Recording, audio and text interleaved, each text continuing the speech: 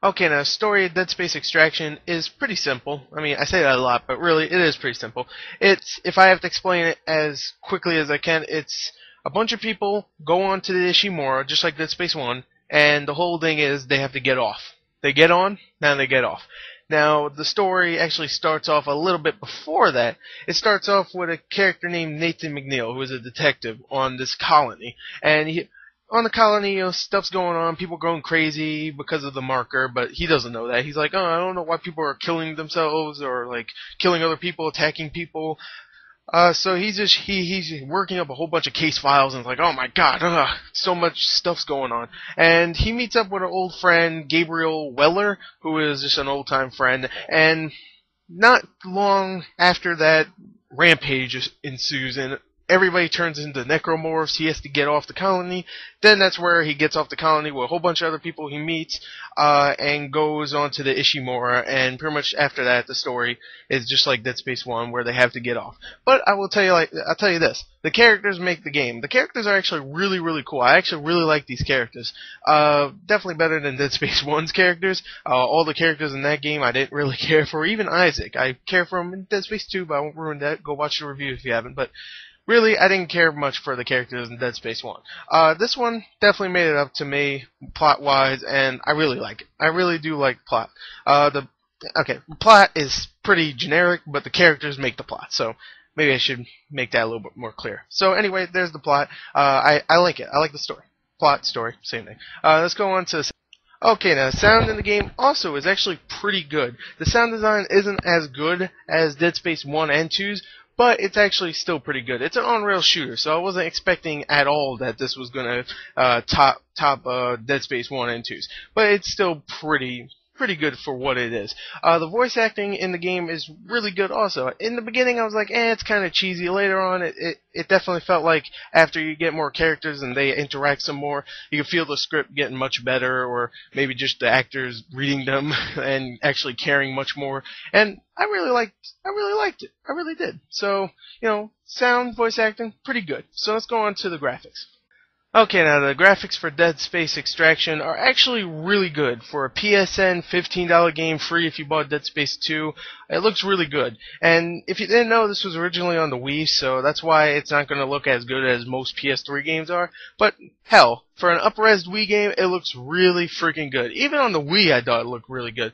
But here, it looks really good. Now, let me tell you what I didn't like about the graphics. Some of the character models are a little jaggedy. Like, you see, there's a guy that has a bald head in the game, and if you just look at his bald head, it's just really jaggedy, very straight lines. It's supposed to be a bald head, not a freaking cube. So, sometimes it's a little weird here and there, and some of the environments are kind of bland. When you point a light up to it or something, you'll see like really bad textures and stuff.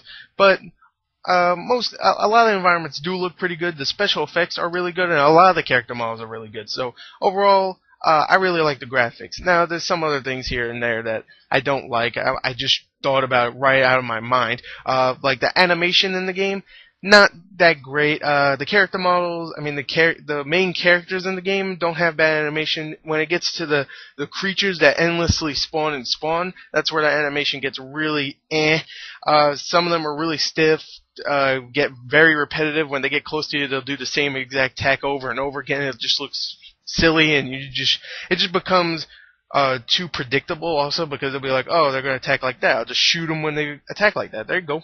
And it becomes a little too predictable, but it's an on-rail shooter, so, come on. You can't expect it to be not predictable. So, anyway, yeah, there you go. Graphics are good. So, yeah, let's go into gameplay. Okay, now the gameplay for Dead Space Extraction is actually really, really fun. It is an on-rail shooter at its core, really. It's just a on-rail shooter. You don't move at all. There's some little things here and there that does make it a little bit different than a usual on-rail shooter, like all the Dead Space-ness inside of it. Like you get to pick up audio logs throughout the game. You get to use the weapons from Dead Space, of course, like the Ripper, which is the saw blade gun, and the flamethrower and the plasma cutter, the usual stuff in Dead Space you get to use in this game, which is kind of cool. Sometimes throughout the game, you can actually choose your own little path or something like that. Like there might be like two places you can go. You can either go to left, right, forward, or right, or something like that. You could go upstairs or downstairs, and you get to choose which one you want to go. And I don't know. Either way you go, it's the right path. It doesn't matter. From what I think, I'm pretty sure it doesn't matter because I picked any random one and I was fine and got through the rest of the game. So it's not like oh, you screw up, you have to go back. So it's two different paths, and they might have like some unique stuff like more audio logs or something like that, or upgrades you can find throughout the game and stuff like that, which is really cool. I really like that. You can choose your own little path sometimes. Only a few times, maybe 4 or 5 times, but still pretty cool. Unlike the gameplay might suggest, I did not play the multiplayer. This is some gameplay that I had to get because I can't record gameplay for the PS3, so sorry about that. I did not play the multiplayer, just wanted to say that. It's probably going to be fun, I don't know, never played the multiplayer, don't have anybody else, I don't have another PS Move, so sorry. Overall, the on-rails shooting action is a lot of fun. I just want to say one more thing, the PS Move controls for this game, because this is the Move edition, I just want to get out of the way and say they're really good, very precise.